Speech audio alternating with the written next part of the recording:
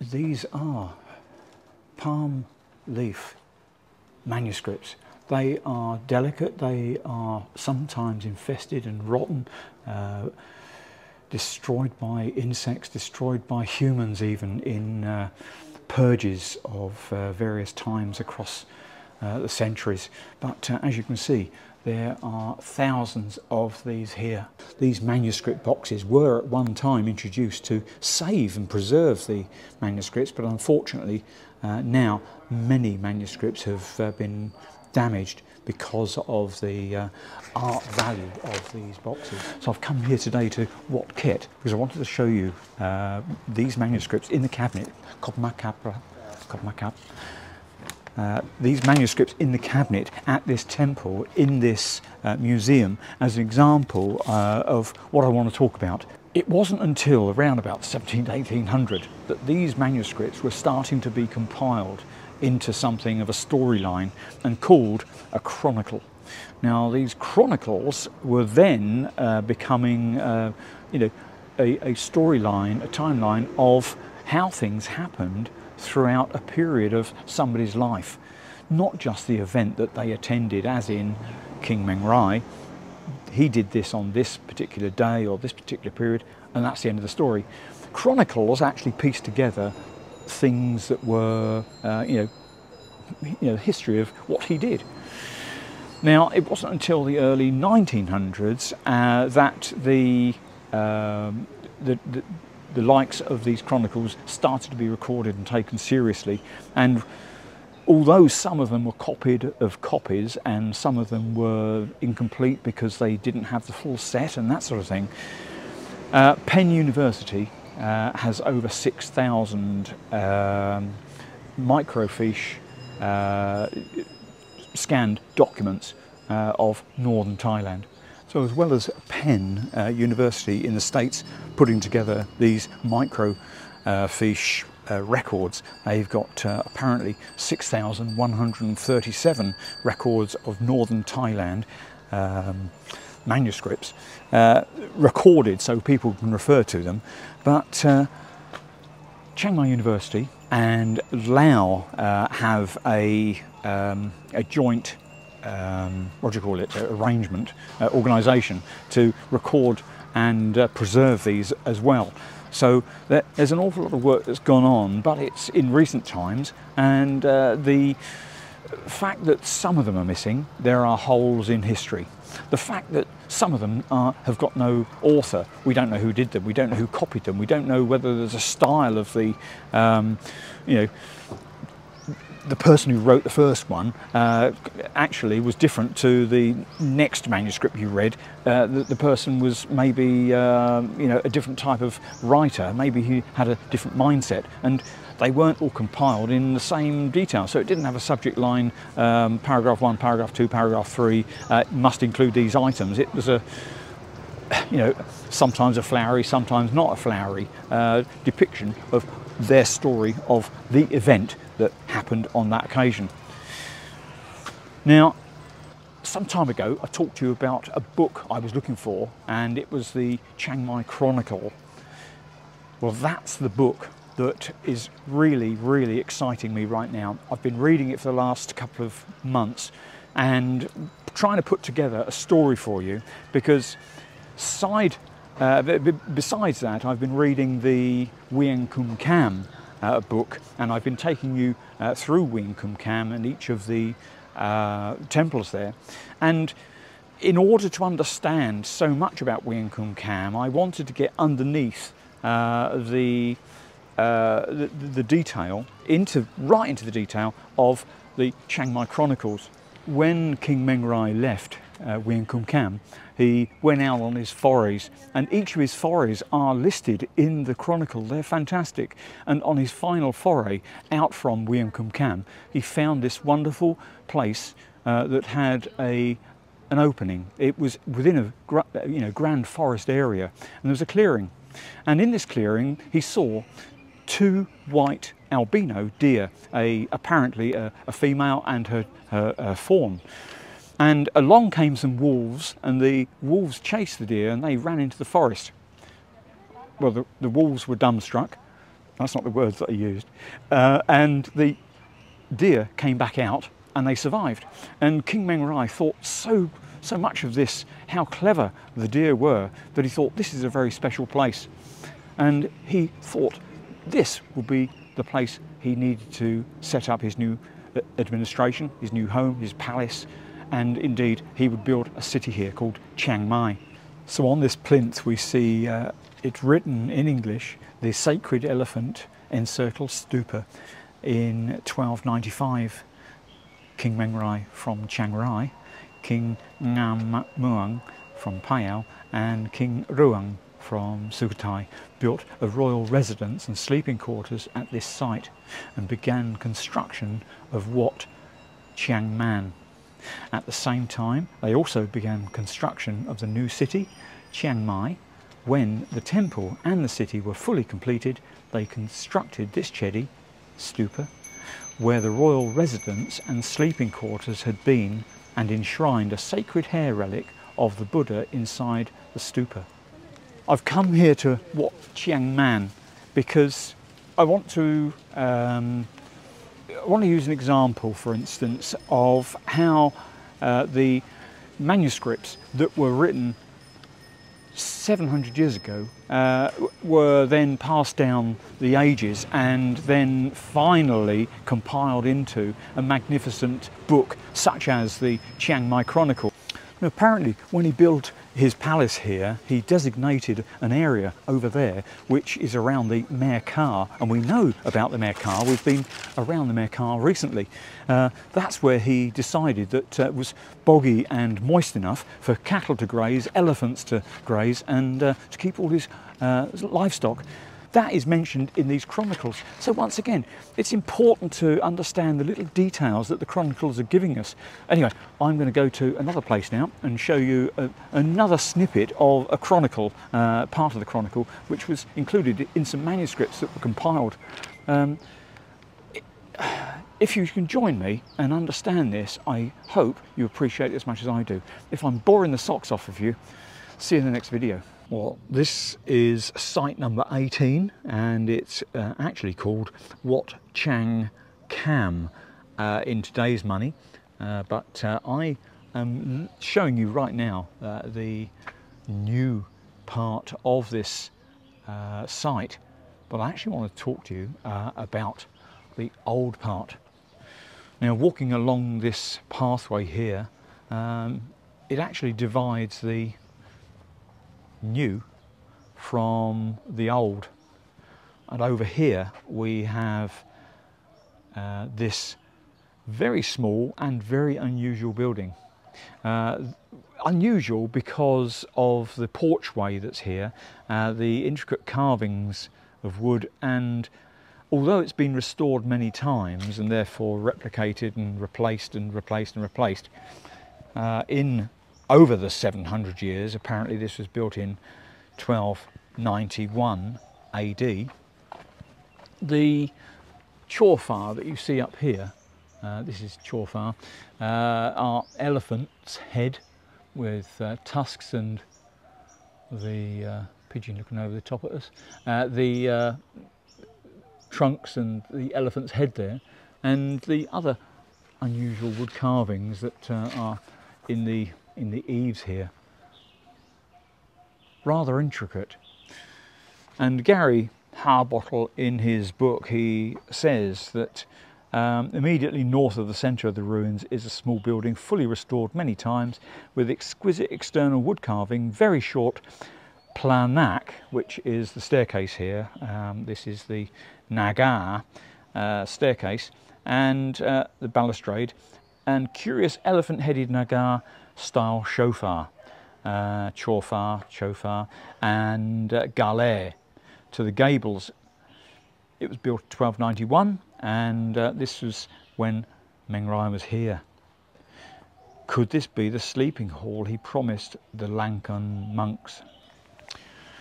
Well, I want to talk to you about the Lankan monks. These are the Sri Lankan monks. They have got a lot to do with what went on here, as well as King Mengrai, as well as his wife. Well, many of you will have seen in my videos over the last few months the amount of detail I go into from Gary Harbottle Johnson's book, talking about what he is explaining the temples today to be, albeit 20 years ago, and talking about the construction and actually introducing some of the history behind them. Well, in picking up the Chiang Mai Chronicle book, I have now gone down so many rabbit holes. I'm excited to tell you because I enjoy going down rabbit holes. It's something that's fascinating to actually follow, you know, the path of a piece of information. You pick up a little piece of information, you think, where's that going? And then you chase it down. The Chiang Mai Chronicle starts talking about the rulers of Chiang Mai from a perspective of hundreds, if not thousands of years ago, with the rulers of India. And mythical or real, we must believe, we must take for granted, it's in writing, it is followed and understood and taught that King Mengrai was the 24th descendant of the first king of Lanna, who came down a silver ladder from a cloud on the instruction of kings of Jambu, which was the Indian subcontinent area, hundreds and hundreds of years ago. Now, this descent from the clouds on a silver ladder was purported to have happened in the area of Doi Tung, and that is up in Chiang Mai. It's also the place where the late king's mother, God rest her soul, actually ended her final years. It's also near Chiang San, which is on the border of Laos and Burma, the Golden Triangle. And it is from there that we then learn that Mengrai came down to the south of Chiang San, Chiang Rai, and into Haripunchai. And there are lots of stories in the chronicles about how he overcame Haripunchai, Lampun as we know it today. He then spent 5 years there. He came to Wiang Kum Kam, spent 5 years here. He then went on to Chiang Mai and founded Chiang Mai. So all that we have read and understood from the chronicles, these details, this rabbit hole of King Mengrai from Chiang Mai, coming backwards, Wiang Kum Kam, Lampun, Haripunchai, Chiang Rai, Chiang San, we are only bound to believe the mystical, apparently factual, descent from the clouds by a silver ladder. One could say anecdotes, but they are stories, tales from over 700 years ago, told by people. Some of the writings, we don't know who made them. We don't know as to how long after the events some of them were made, but they are believed by many to be true records of how people thought about things that happened back then and through the ages. Now, the manuscripts tell us so many things about what happened here. And today, what I want to do is tell you a couple, just a couple. I'm not going to bore the pants off you today. This video is part one, and in the second part, I'll give you some more of the background. Predominantly, I want to talk about King Mengrai and this temple, because King Mengrai actually came here in 1290 to an already established temple, and at that time the temple, now I want to actually just preface this by saying when in Thai, this is, in Thai language, when something floods, it's called tuam. So therefore, when you have Nam Tuam, it's a flood. Well, the temple name here, 700 plus years ago, was called Wat Ket Karaam. Well, this is the wonderful Chiang Mai Chronicle 2nd edition by David K. Wyatt and Arun Rat. Wichiakani Kuio. I mean, there's so much here to talk to you about, but I want to bring you to I actually want to talk to you about this. Actually, it's so fascinating, the lineage of King Lavalier. But today, I want to talk to you about this place that we've come to, and this is Wat Ket Karaam. When King Mengrai came here, he came and saw a large tree in the middle here. The buildings that are here right now that have been lost to time, they were not there, and the huge stupa behind me, that was not there either. The buildings over on the far side here are relatively new. But there was a temple here, and it was called, as I say, Wat Ket Karaam. Now, the tree, I make mention of the tree.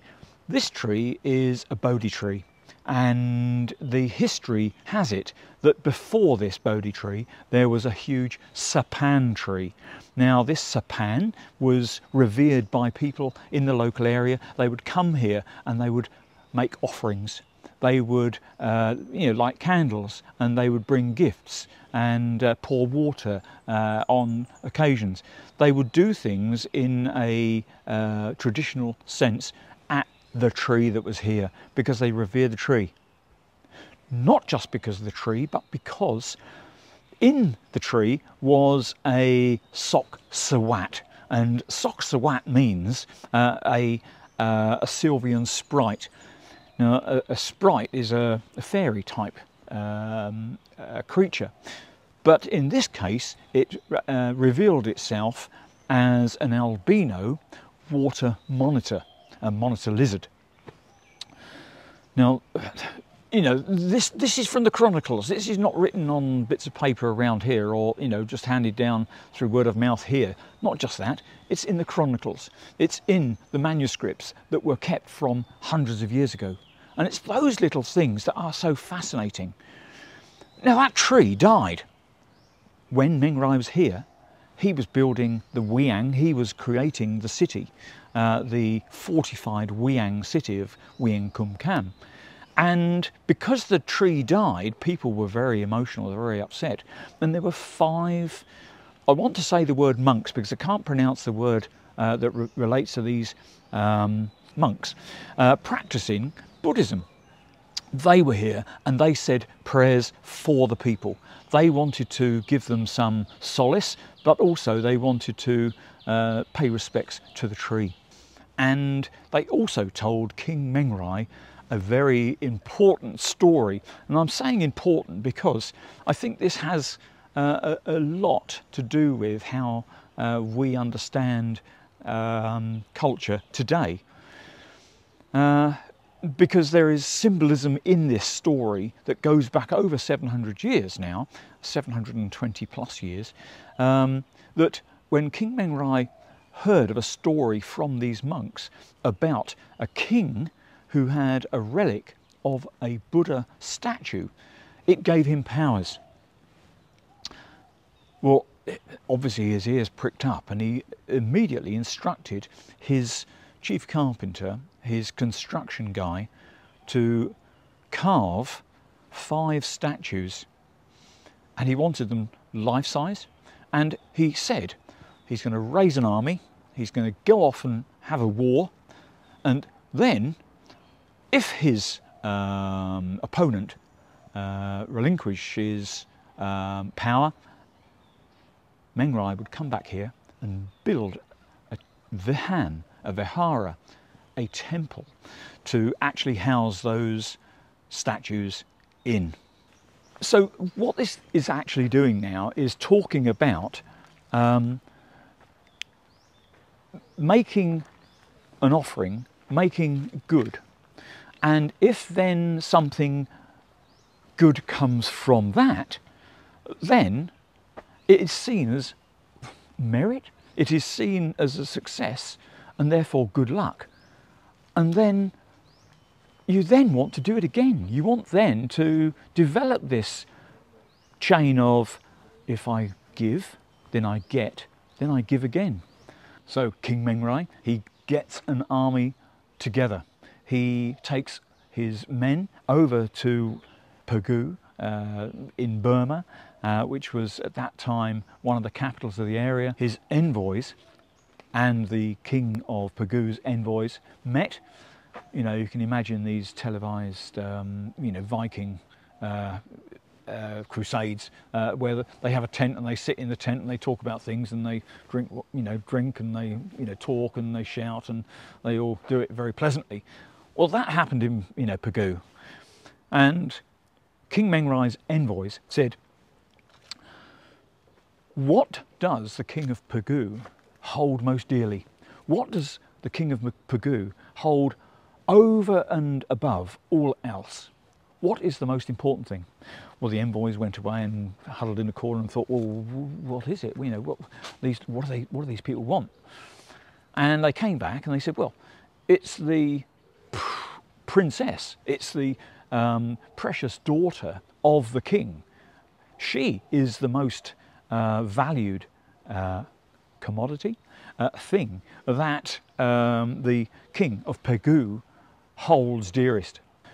The king of Pegu gave the daughter to Mengrai. He gave 500 families and all of the elephants and horses that were needed. And King Mengrai came back to Wiang Kum Kam.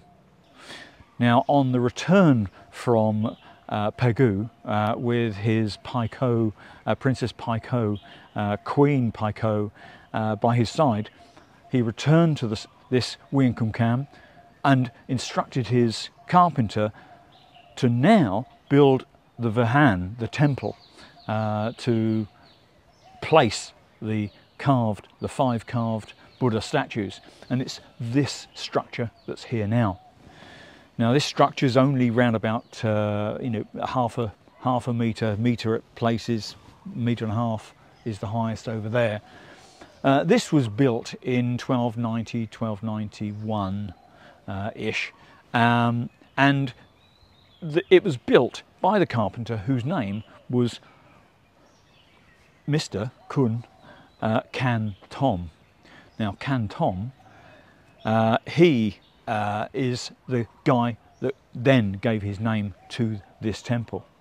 Today, the temple is known by a third name, and this is known as Chiang Kam, and Chiang Kam is relating to caring for elephants. And the statues we see here are including elephants, and it's explained over here a little bit about the old temple, but by no means does it explain what we know are in the chronicles, in the manuscripts.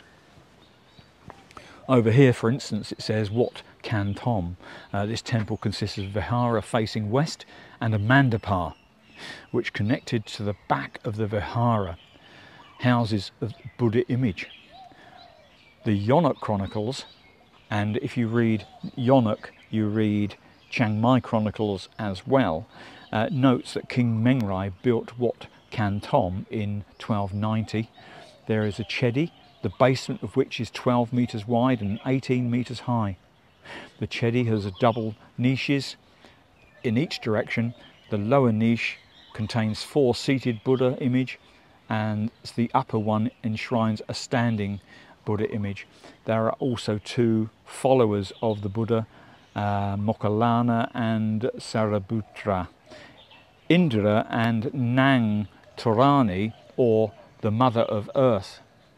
In the area of the temple there is a Mahapoti from the Lanka in the period of King Mengrai.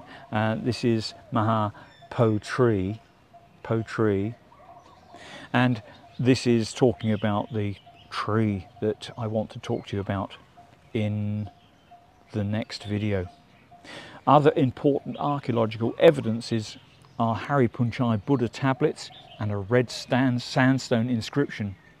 There are 3 kinds of alphabets used on the inscription: Mon, dating back to 1207 through to 1307, Mon and Tai, about 1277, 1317, and Sukhothai, early Fakam of Lanna, and that's dated around 1397. And the Department of Fine Arts excavated this, restored this in 1984. Well, I hope you can appreciate that if I just read that sign there and pointed you at this tree and then at this wonderful building here, which apparently today still holds the spirit of King Mengrai, and maybe show you the old temple building here that was excavated, maybe it would give you a sense of there's some history here, but you'd want more. And I'm hoping that these videos and the digging and diving and the links to the chronicles and therefore the manuscripts will give you some assistance to go off and do your own homework too, and find out more than I can explain to you. It's a fantastic history here, and I want to talk to you more about it. So hopefully you'll come back for the next video, and I'll talk more about the history of this area. Take care, see you in that video. Bye bye.